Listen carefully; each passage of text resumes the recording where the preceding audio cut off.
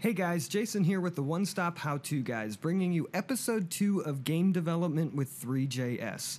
In the last episode, all we did really was set up our folder structure and get an HTML shell set up here, and when we went to our local host and /3, you can see that we have absolutely nothing here but a white screen, and that's exactly where we wanted to be.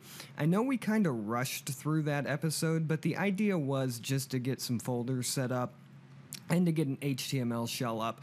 I promise you I will slow down from here on out and kind of make sure that we understand the concepts of what we're talking about before we just kind of blast through everything. I figured we kind of can wrap our heads around folder structure and an HTML shell. So in this episode, what we're going to do is we're going to talk about the big three items in THREEjs, and that is the scene, the camera, and the renderer. Now, these are the three most vital pieces to anything that you do in THREEjs. Essentially, you can't have anything attached to anything if no objects, if you don't have a scene to attach them to. You can't see them if you don't have a camera, and nothing gets rendered to the screen if you don't have a renderer. So those are like the big three essential pieces to making sure that your THREEjs game works. So that's what we're going to set up here in this episode. So we're going to head over to our main.js here, and we're just going to start coding away here. Now, the first thing that we need to do is add, I'm going to close this down here, just going to refresh there. All right, now the first thing that we need to add is our require.js. So what we're going to do is we're going to start with require, and that is going to take an array there and a function as the second parameter. Now what this is going to do is make the import of our other JavaScript classes a lot easier. Say we put something in the game package, we can do game / subfolder / JS file. And it's just going to be it's going to make the process of including other files a lot easier, and it will make a whole lot more sense to you when we start including those files. So, as we said earlier, we need the big three, and what we're going to do here is we are going to create variables for the scene, for the camera, and for the renderer. Now you can name these anything you want, but conventionally they are scene, camera, renderer. It's up to you if you want to follow convention or not. I'm going to stick to the conventions for this. So the next thing we're going to do is we are going to create a function, and a function is kind of like a method if you're used to like Java programming or any other kind of programming. Functions are like blocks of code that we can call all at once and it'll run that block. I'm not going to cover too much of these topics because I might do a JS series later on, but for right now we're just going to say that a function is a block of code that gets run. And we are going to call this init3js. And in this function, we are going to initialize all of our THREEjs stuff. So the first thing we need to do is set our scene equal to a new 3.scene object. So essentially what a scene is it's just empty space. So think about the world before it was created. We had empty space. Now, to that world, we can start attaching stars and planets and an Earth. And to the Earth, we can attach people. And so the scene is basically that big, giant, empty, blank space that we're going to be working in. So that's the first piece we need. The second one is the camera. And the camera gets set to a new 3.perspective camera. Now there's two major cameras here that we can use, one of which is the perspective camera, which allows us to see 3D objects as they're viewed. So if you have a block that's farther out than a block that's closer up, the block that's farther out will look smaller than the block that's closer up.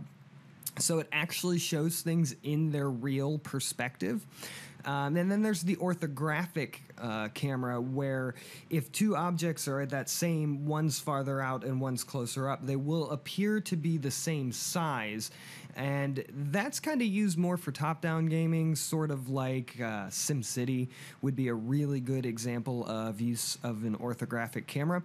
But we kind of want that real 3D perspective for our camera, so we're going to use the perspective camera. Now, this takes several parameters here, and I do believe it's 4, one of which is kind of like your field of view. How far to the left and right can you really view? And for that, we're going to say 45. So that's kind of like from dead on to the edge of your peripheral. We might change this, bump it. Sometimes I use 75. It all depends on what we want to look at here. The second one is the aspect ratio of our screen, which is going to be window dot inner width divided by window dot inner height. Now, the last two parameters are how close and how far away our field of view is going to be. So for this first one, we're going to put 1. So 1 unit is going to be kind of like our close perspective. And we're going to say that we can see from 1 unit to about 1,000 units out. Now, these are world units, so they are kind of essentially whatever we determine them to be in the future. But for now, let's just think of it as we can see 1 unit close and 1,000 units away. Sometimes people will use 0.01 for the close and like 10,000 for the far. We can tweak these numbers as we get into our actual programming and see what works best, but for now, it's just a basic setup.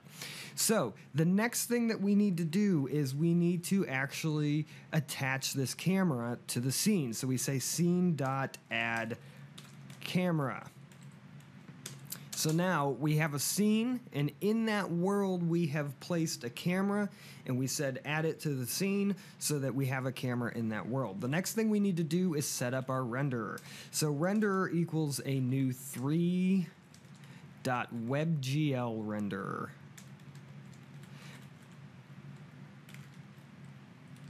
I do believe it's renderer. Now, there are several different types of renderers. The WebGL renderer is not always compatible with every single browser that's out there.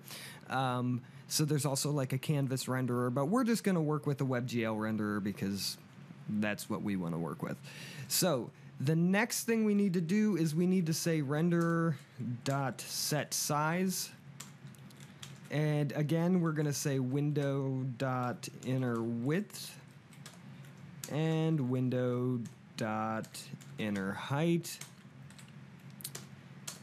And then we need to attach this this renderer element to our actual HTML, and the way we do that is we call document.body, and then we are just going to append the child, and the child that we're going to append is the renderer.dom element. And what that is it is a WebGL canvas that is stored within our renderer object when we create a WebGL renderer. So it's a WebGL ready canvas that's stored within that object, and we're just attaching that to the body of the document. And the last thing we need to do is we need to say renderer.render, and we actually want to render out our scene, and we want to render out our camera. Now, if we go back to our web here, you'll notice nothing has happened, and that's because we haven't actually called our init3.js function here. So all we got to do is init3.js, save that, and when we come back over here, we should see a big black screen. Now, you can also see that there's some side scrolling happening here and some up and down scrolling and some white around the edges. And we're going to fix that really quick here by creating a new file. We're going to save it into our CSS, and we are going to call this styles.css.